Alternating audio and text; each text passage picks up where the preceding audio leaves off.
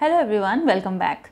Today we are going to deal with a very important topic of graph theory, that is decomposition of a graph. How to decompose a graph into subgraphs.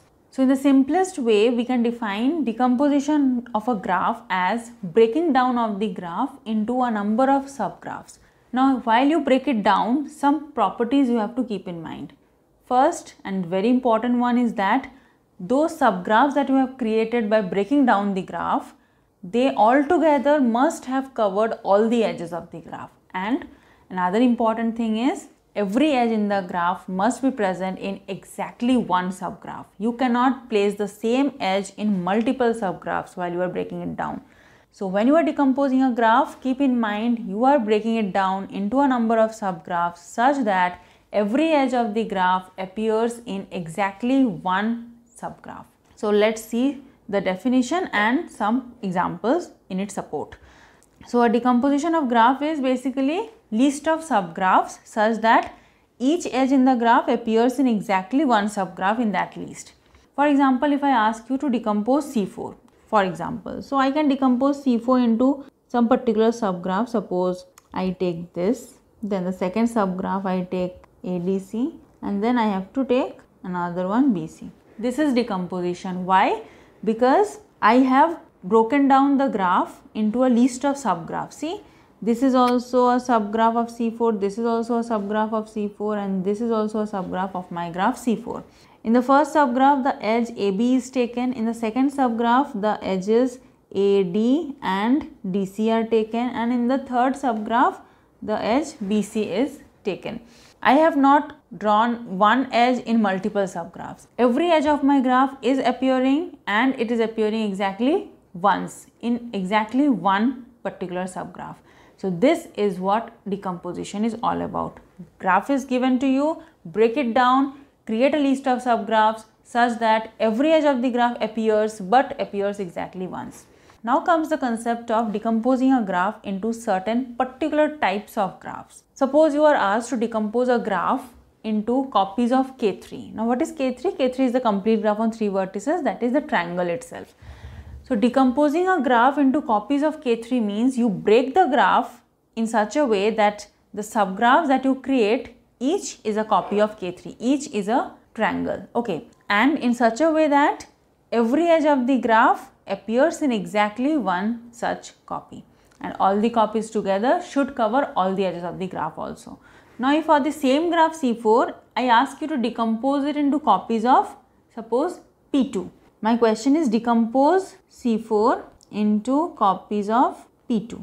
That means, what is P2? P2 is the path on 2 vertices. This is what a P2 looks like.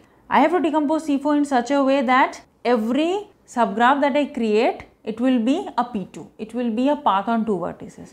So what I can do is, I can take AD in one subgraph, I can take AB in the other subgraph, I can take DC in yet another subgraph, and I can take BC. See, this is also decomposition because the graph is broken down into a list of subgraphs. Every edge in the graph is appearing and appearing exactly once. This is one subgraph, this is other subgraph, this is third one, and this is the fourth one. And every subgraph that I have created is a path on 2 vertices, that is a P2. So every copy here is a P2. This is decomposition of C4 into copies of P2. Now if I ask to decompose C4 into copies of P3, so you should know what a P3 is. It is a path on 3 vertices. So how to decompose C4 into copies of P3? You should create only paths on 3 vertices and you break down the graph. So I can take, for example, BAD, and I can take BCD. See, G1, the first copy that I have created, is a P3, path on 3 vertices. G2 that I have created is also a path on 3 vertices, that is also a P3. So I have created 2 copies of P3.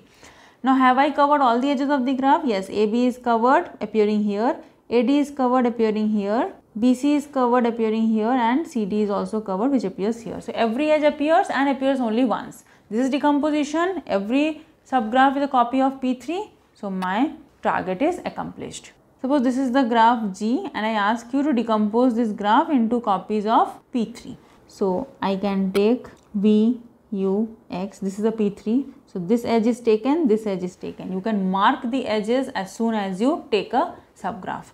Next, I can take VWX. So this edge and this edge are taken in a copy, and both the copies are P3 as required. Now there are some edges left, so you have to take them also in some subgraphs. So I can take, here the name is not given, suppose this is A. So UAW, this is also a P3, and the edges UA, AW are taken. And lastly, I can have VAX, where these two edges are also taken, and this is also a P3. So I have broken down my graph into copies of only P3s, and every edge is taken exactly once in exactly one copy. So this is decomposition of the graph into copies of P3.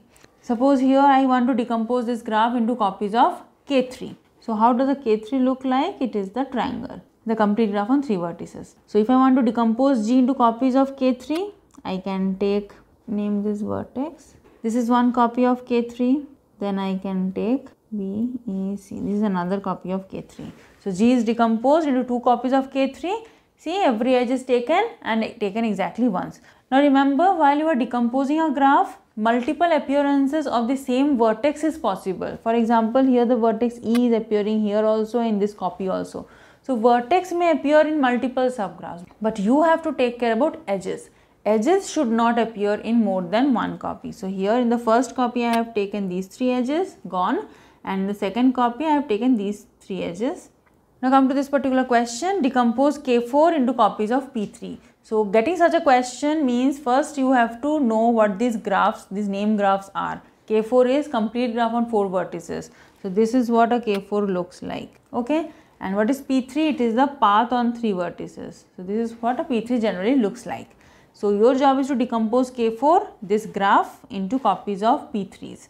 So from the graph, you find out copies of P3s, do the rough work, and finally give your answer properly. Okay, and while you draw a copy of a P3, mark the edges that you have considered. So here in the first copy I have taken the edges UX and UV, and this is a P3 that I have. In the second copy I have taken a P3 which is being created by these 2 edges, and in the third copy of a P3 I have taken these 2 edges. Okay, so this is a decomposition of K4 as required. Next question is decompose K5 into copies of C5. So K5 is complete graph on 5 vertices, this is the graph, and C5 is the cycle on 5 vertices, that is the pentagon. So from the graph K5, search for copies of C5.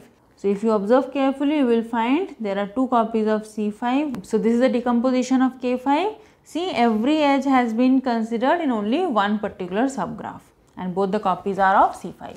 Now one particular trick is that you can consider it while decomposing, is that since all the edges of the graph have to occur in the list of subgraphs that you are creating, and every edge will appear exactly once. So the graph whose copy you are creating, for example here you are creating a C5. So in C5 I know it is a cycle on 5 vertices, so it looks something like this. Now in C5 there are 5 edges. So in one copy of C5, 5 edges are going to get covered. Now the graph K5 has 10 edges in total. Now one copy of C5 will cover 5 edges of the graph. So out of 10 edges, 5 edges are covered in one copy, remaining there are 10 minus 5 edges again, which will be covered by another copy of C5. So basically using this you can get an idea in the very beginning that how many copies of that particular graph are going to get created. Okay, for instance, go to the previous example. Here you were asked to decompose K4 into copies of P3. Now one P3 has 2 edges. So one copy of P3 will cover 2 edges of the graph. Now in the graph K4 there are 6 edges, right? So total 6 edges, one copy of P3 will cover 2 edges. So 6 divided by 2, that is 3 copies of P3 will be created finally. See, you are having 3 copies of P3. In the similar manner here, since K5 has 10 edges and one copy of C5 will cover 5 edges at a time. So 10 divided by 5, that is 2. That is, you are going to have 2 copies of C5. Okay. Now come to the next question, decompose K4 into a copy of K3 and a copy of K13. Now K3 is the triangle and K13 is the complete bipartite graph with one vertex in one partite set and 3 vertices in the other partite set. Fine.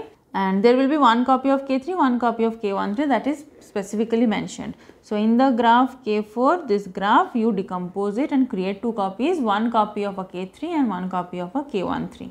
So this is what we have created. This is K3 which has covered the edges UX, XW and UW, and this is K13 that has covered the remaining edges UV, VW and VX. See, decomposition is done. Now remember this example particularly. Just like K4 can be decomposed into a copy of K3 and a copy of K13, in general any Kn can be decomposed into a copy of Kn-1 and a copy of K1n-1. For example, for your own practice, you can check the complete graph K5 can be decomposed into one copy of K5-1, that is 4, and one copy of K1 5-1 4. So the complete graph Kn can be decomposed into one copy of the complete graph Kn-1 and one copy of the complete bipartite graph K1n-1. Here we are asked to find whether the graph G, this is the graph G, can be decomposed into copies of P4. Now what is P4? P4 is the path on 4 vertices and it covers 1 to 3 edges at a time. So one copy of P4 will cover 3 edges. My graph G has 9 edges in total. And if one copy of P4 covers 3 edges, then 9 divided by 3, that is 3. So you are creating basically 3 copies of P4 finally. So these are the 3 copies of P4, 1, 2 and 3. Observe carefully, every edge of the graph is appearing in exactly one of these copies. Okay, all the edges are covered. This is the graph G and you are asked to decompose it into copies of P4 first, and then as a second part of the question you will decompose it into copies of K13. P4 is the path on 4 vertices, so it covers 3 edges at a time. The graph has 12 edges, so one copy of P4 covers 3 edges at a time. So there are going to be 12 divided by 3, that is 4 copies of P4. So copies of P4 are going to be 4. And when you are creating copies of K13, now K13 looks like this, the complete bipartite graph with one vertex in one partite set and 3 vertices in the other partite set. So K13 covers 3 edges at a time. The graph has 12 edges. So here also 12 by 3, that is 4 copies. So decomposition of G will have 4 copies of K13 also. So first let us decompose into copies of P4. See, these are the 4 copies of P4. Each is a path on 4 vertices and every edge is appearing here and appearing exactly once. So this is the decomposition of the graph G into 4 copies of K13. Observe carefully, you will get 4 copies and you will find that every edge of the graph G is appearing here in exactly one of the copies. So that's all for today. I hope you have enjoyed this lecture on decomposition of graph. I'm going to meet you again soon with some new topic. Till then, thanks for watching, and if you love learning with me, then please do like, share and subscribe to our channel. Till then, take care. Bye-bye.